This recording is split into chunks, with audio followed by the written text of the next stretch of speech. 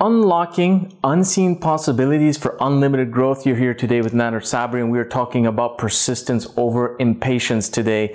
This is a difficult one. I personally am naturally born impatient, but I've had to learn the hard way to become extremely patient through very hard lessons.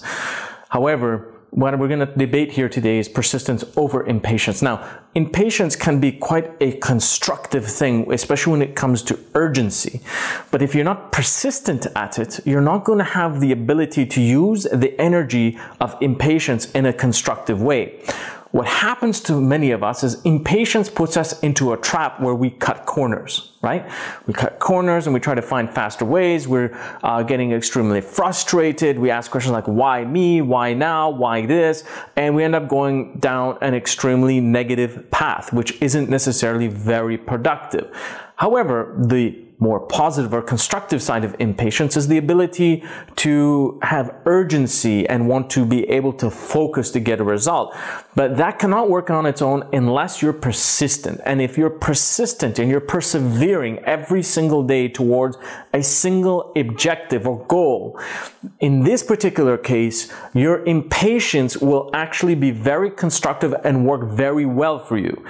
Your impatience will not work well for you if you're not persistent. If you are expecting cutting a corner or some magical thing to happen or something that you have tried that has not worked the way it's supposed to work, and you all of a sudden get impatient and shift over to the deconstructive side, impatience will not work in your favor because you're lacking persistence.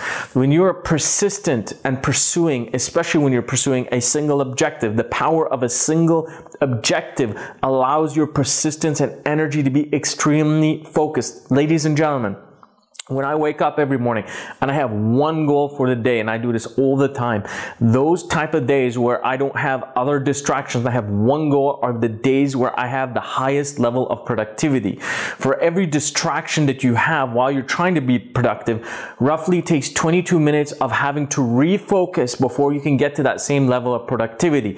Switch your phones off, turn off your email, close the door, isolate if you want to elevate. Put yourself in the position where that persistence cannot be distracted, because when you're persistent and impatience, which inevitably will come in your way, you are now able to use it constructively.